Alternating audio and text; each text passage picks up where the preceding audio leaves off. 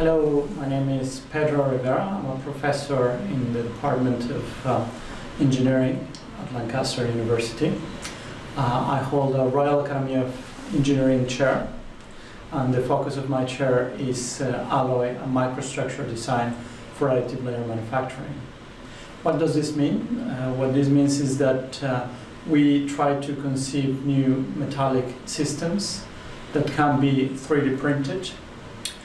We focus on laser technologies, and we design powder metals that can be 3D printed to create new, elaborate, sophisticated engineering components, such as turbine blades, tooling, or parts of tooling for the production of components, or perhaps applications such as medical devices, for example, medical implants. In order to do this, we need a range of equipment. Some of the equipment is present here. Firstly, one piece of equipment is an arc melter. The arc melter is one that we very recently acquired, and we'll be uploading a video with it, showing it. Of course, it needs to be installed first, so that won't be probably the first video that you will see. Then we have a metallography lab, where I will show a range of equipment that we use to prepare metallic specimens.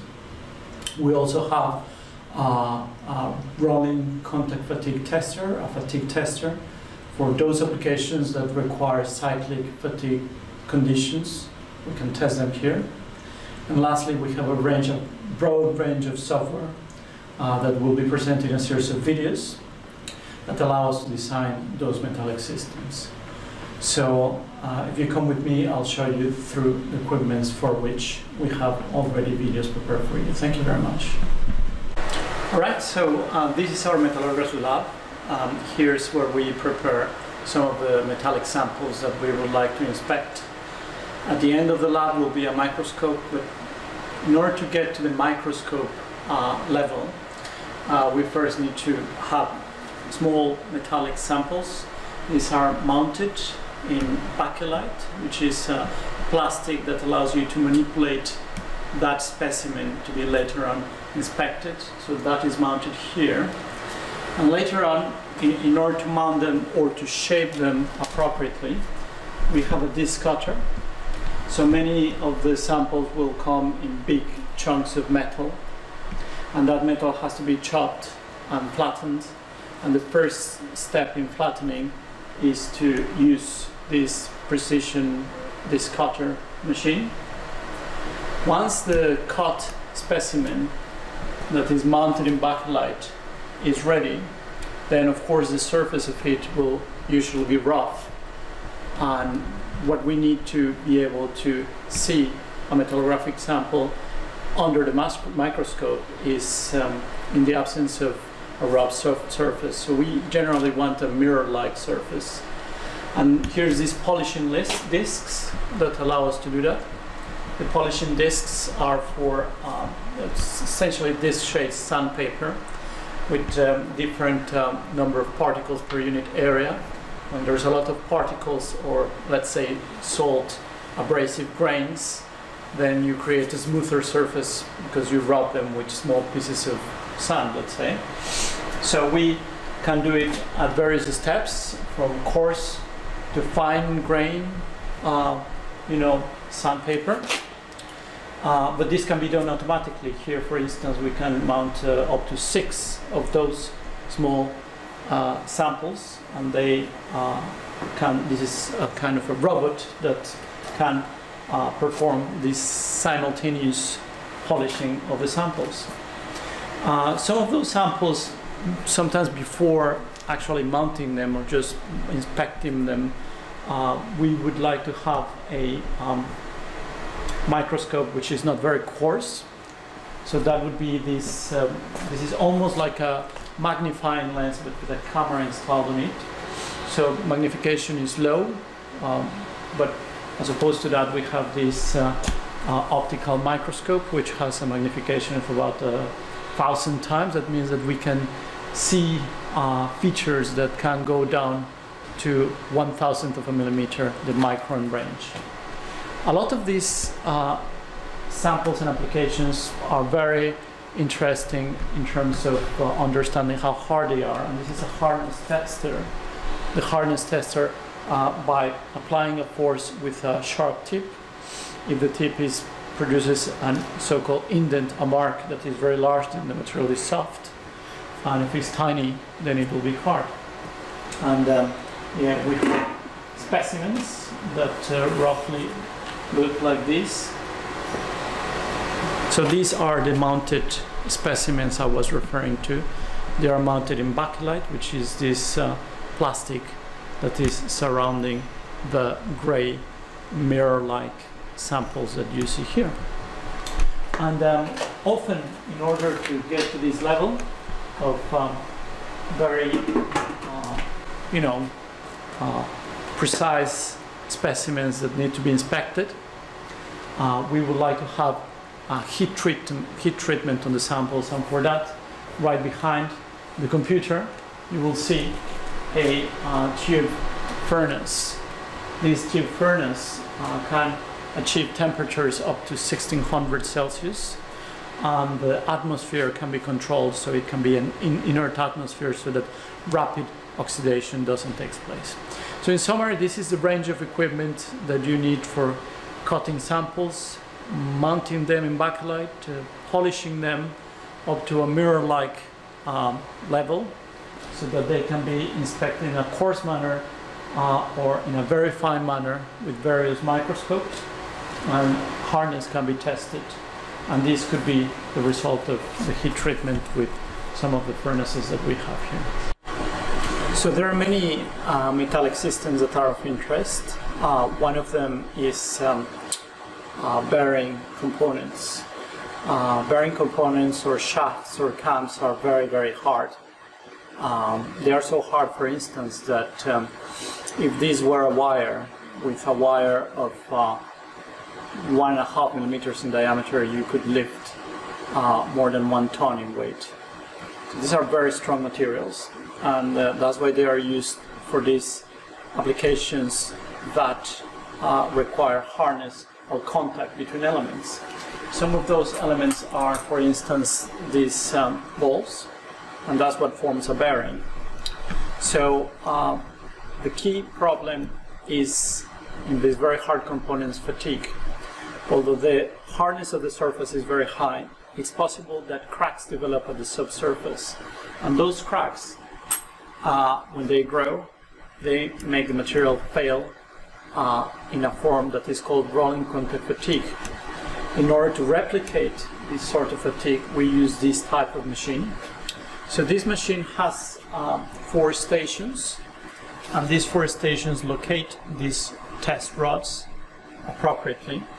And this system that is in here, these springs allow to control the force of the ball onto the rod, and in that way we can count the number of cycles up to fatigue.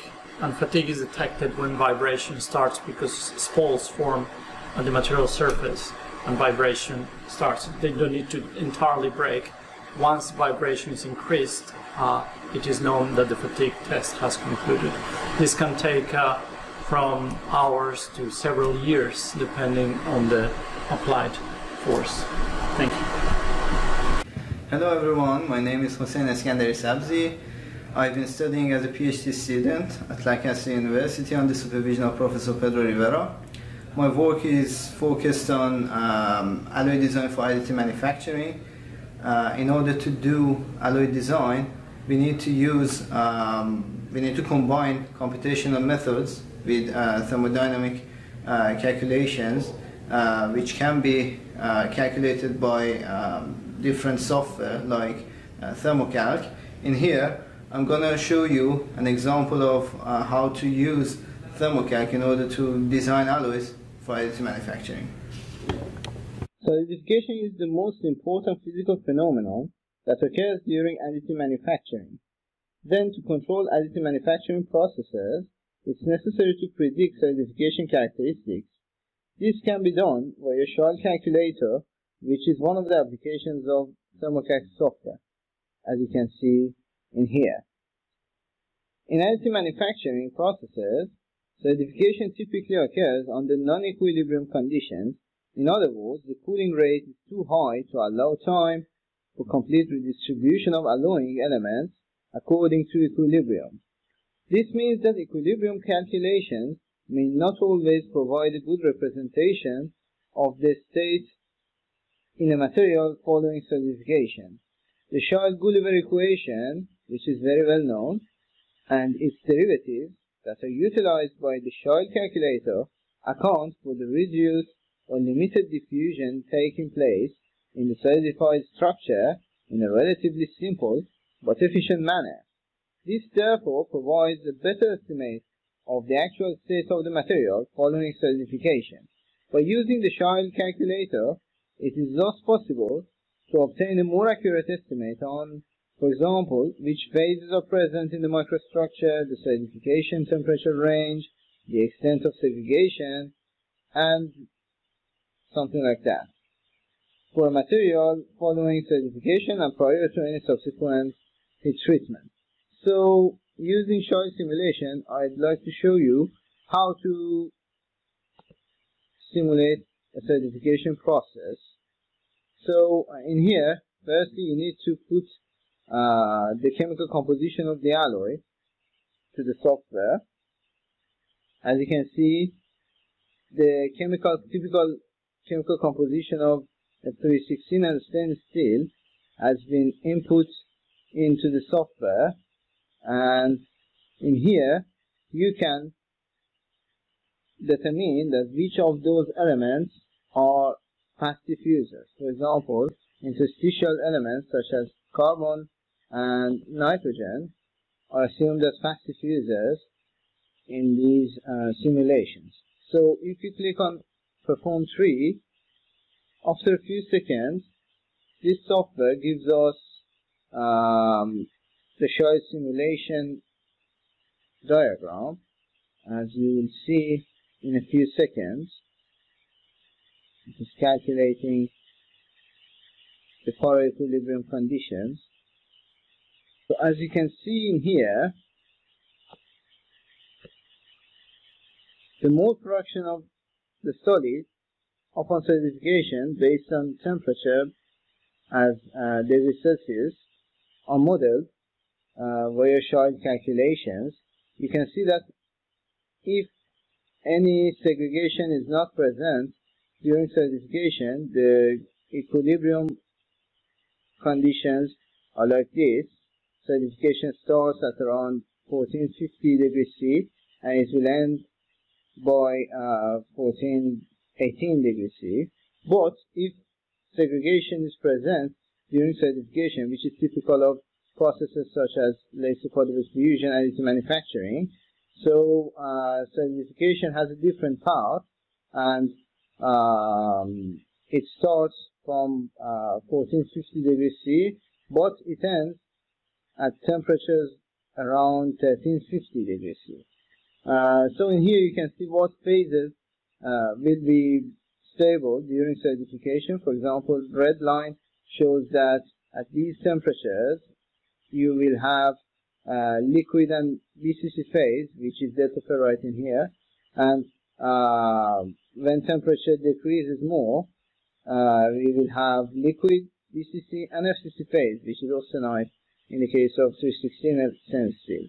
So a Child simulation can give you the mole fraction of the solid at different temperatures, the certification temperature range, which is in range of 100 degrees C in here, and also the effect of segregation on certification path, which is the comparison between the real certification and the equilibrium conditions.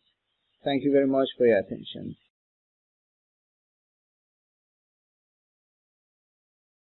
Hello, I'm Tom Abram. I'm Senior Project Engineer with the Engineering Engagement team, who are primarily concerned with business engagement with the engineering department. So we deal a lot with SMEs, but also with large companies and multinationals. We've been here a long time. We're in our 19th year now doing this sort of work. Now over those years we've built up quite an extensive range of additive manufacturing equipment. So this area is our FDM suite of machines, predominantly Ultimakers. So we've got Ultimaker 2 Pluses, Ultimaker 2 Plus Extendeds, we've got an Ultimaker 3 and a couple of Ultimaker 5s. Now they're the workhorses, that's what we generally tend to use more often than anything else. Simply because they're easy to use and they're cheap to run. So we do a lot of projects. We do a lot of projects with businesses, but we also do some undergraduate work. We do some work with academics and researchers and do our own research with them. So if we need to build anything larger, still using the same technology, we've acquired 2 machines from a manufacturer called Builder. So we've got the Extreme Pro 2000 here. So that will build up to, well, the build plate's 700 square, up to 1.7 meters tall. So this is obviously a turbine blade, and this is about half the maximum height that we can go to. Okay, so this is our Builder 1500, very similar to the 2000, but a slightly different aspect ratio. So this has got a build bed of 1100 by 500 millimeters with a build height that's slightly shorter but 820 tall. We've also got our suite of reprocessing equipment. So we've got this set of equipment from a company called 3D Evo.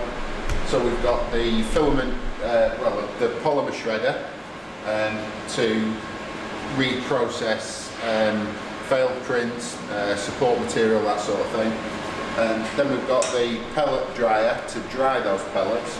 Then we can feed them into this machine to extrude our own filament.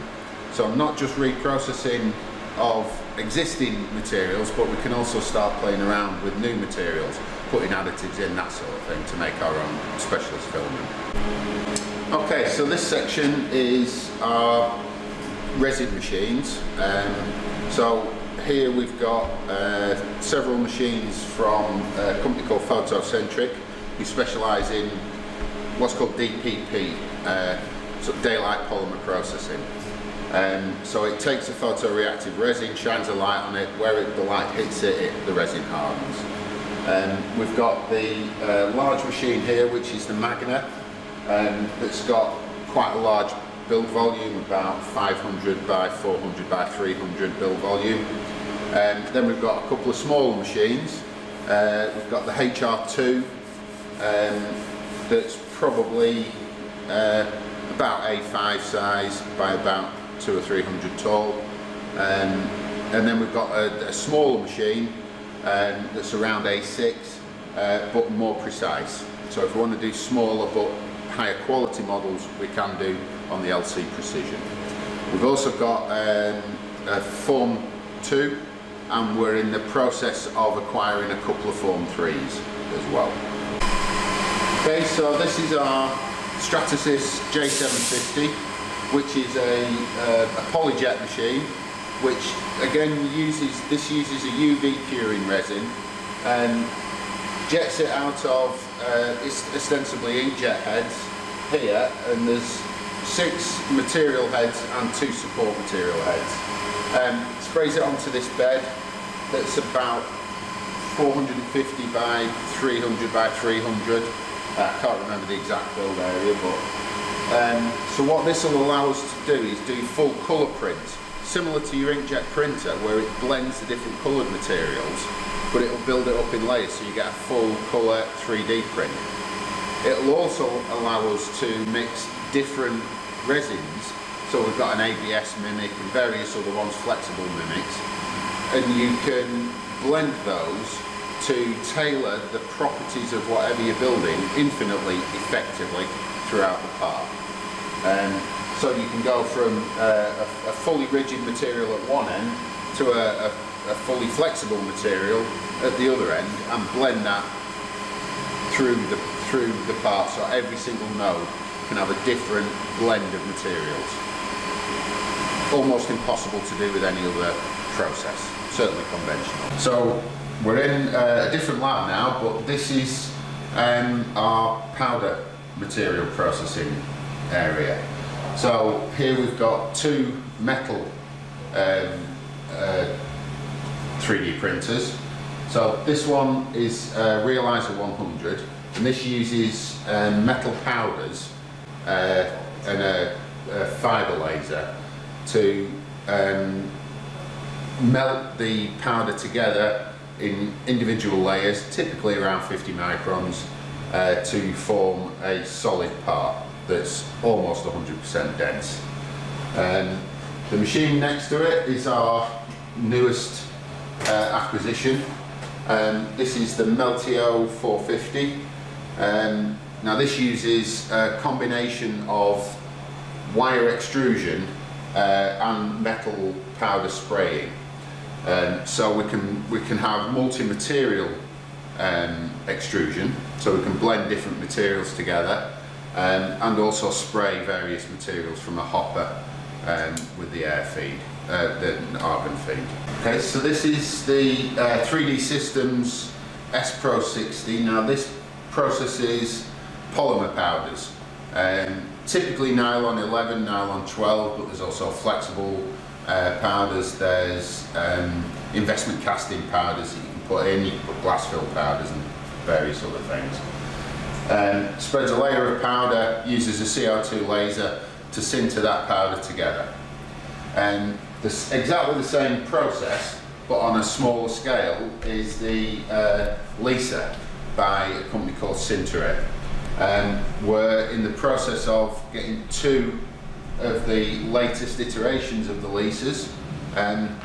Does the same job as that, but because it's smaller, it's easier to turn the machine round, to reprocess the powders, to sieve them and everything else, unload the machine, but obviously not as big a build volume, not as powerful a laser. The last machine is the SolidScape Z Studio in the corner. Now that's quite a specialist machine.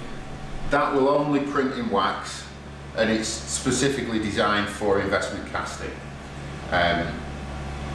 Very, very precise. It's by far our most accurate machine and most precise machine, with layers going down to around 6 microns.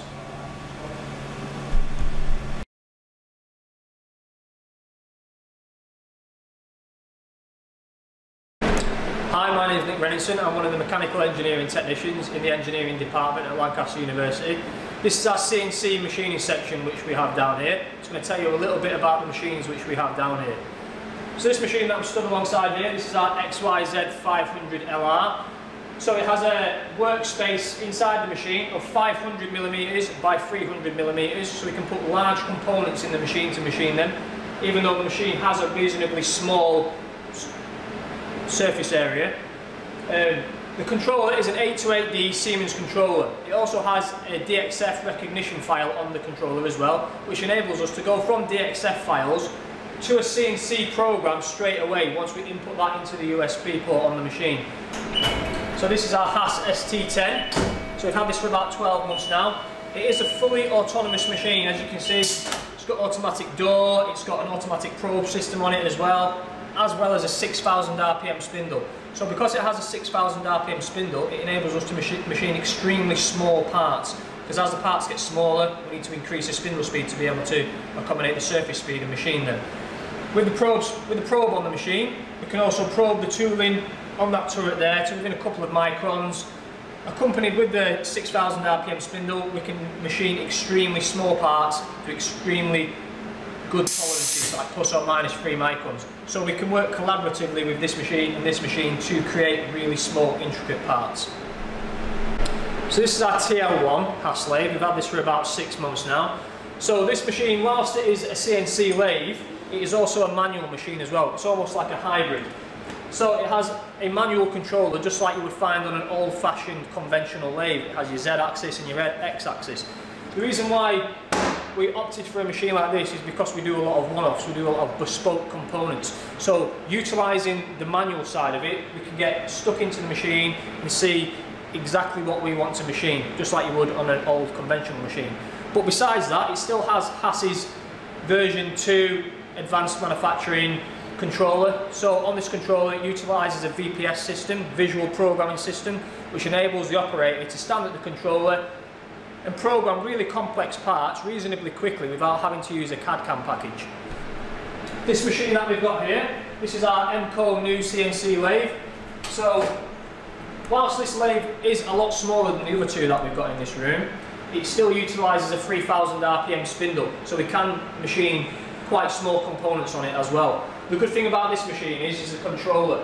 It has 2 different programming simulations on the controller. It has Siemens and it has Fanuc. So it's a lot more user friendly. Students can use it, postgraduates, academics, everyone can reasonably understand how to use this machine after a couple of hours on it. The machine that we've got here, so this is a 4-axis CNC milling machine. So it has an A-axis, can enable us to machine really good profiles. 5-axis simultaneous sometimes, but 4-axis indefinite. Has a 3000 RPM spindle, just like the other MCO machine, and it utilises the same software as the other MCO machine as well, Siemens and Fanuc. So we have a lot of different options to pick from when we come to program the machine. So this is another one of our CNC machines which we have in the department. This is our XYZ 710 VMC. This is a much larger CNC machine. It has a 710mm workspace area. It also has box slideways, so it enables us to take bigger, deeper cuts in whatever material we are manufacturing, so we can machine bigger components. It enables us to make things like this, uprights for racing cars out of 70-75, aircraft spec aluminium, extremely quickly and extremely precisely. It also utilises Siemens' latest 840D controller, which will use 5-axis simultaneous machining. As well as having this CNC machine here as well, we have a hydraulic folder behind us, so it enables us to fold sheet steel, sheet aluminium up to 10mm of thickness, and we also have a hydraulic guillotine here as well, which enables us to cut the material before we eventually fold it. So this is our high pressure water jet cutter, which we use on a regular basis. It fires a jet of water out of this tungsten carbide nozzle here between 60 and 70,000 psi. We also add garnet onto that, which enables us to cut through materials up to 3-inch thickness of steel. We use Flow's own software on our console here, which enables us to input DXF files straight from CAD models, and then once we've put the material onto the machine there, it's as simple as just setting the flow path and away you go. We can cut through a variety of different materials reasonably quickly. So this is our recently refurbished Formula Student Lab, refurbished 12 months ago. So we've got all brand new units in here that are all tooled up for the Formula Student team to be able to successfully manufacture and assemble their Formula Student race car, which we do every year. For the last 5 years now, the race car has been electric. So we're utilising high voltage technology and accumulator batteries like the one that we've got on the side here, instead of an internal combustion engine. So the students fully design and manufacture the car at Lancaster University and will assemble it in this lab.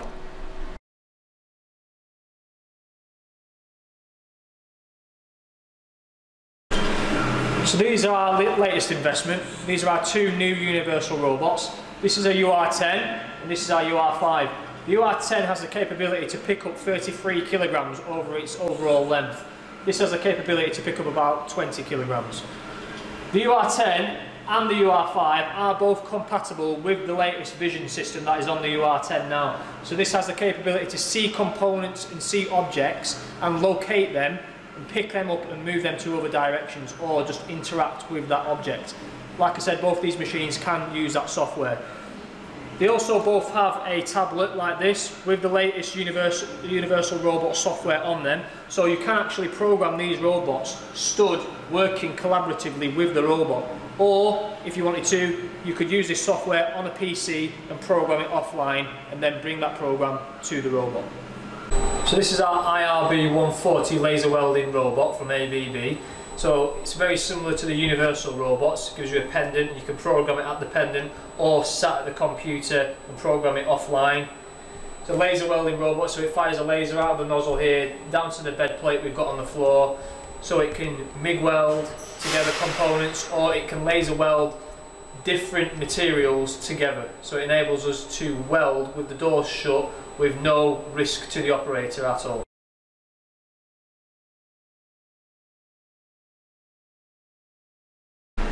So this is our Instron 3382, so it's one of our brand new testing machines. It has a 100 kilonewton load cell on it, and it also enables us to test in tension and compression. We've also got different rigs that we can fit to this machine, so we can do 3-point bend tests, 4-point bend tests, and we can also input different outputs and inputs into the machine to test different pieces of equipment as well. This machine that we've got here as well, this is our other brand new Instron testing machine. So this is a 3345. This enables us to put different load cells onto this machine. So at the moment we've got 5 kilonewton load cell on here. We can also put 500 newton load cells onto it and 100 newton load cells. So we can actually go down the range to achieve better accuracy when we're actually testing components. Again, this enables us to test in compression and in tension, and enables us to put 3-point bend test, 4-point bend test onto this machine as well. The controllers on these machines utilise Blue Hill Universal software. So it's the latest testing software as well, which provides graphs, it provides Excel data sheets, it provides everything from that initial test. So this is our bespoke mechanical testing area. So it utilises a strong floor. It has a matrix of steel underneath this concrete here, which allows us to bolt this giant Meccano to it and assemble bespoke rigs. As you can see, we've got a couple of examples already assembled here. We can then attach hydraulic rams to these bespoke rigs and test bespoke components or assemblies underneath these rigs. As well as housing the matrix of steel underneath the floor, we also have an overhead crane and some big double doors there, so we can have giant assemblies, giant vehicles in here. We can test a variety of different things.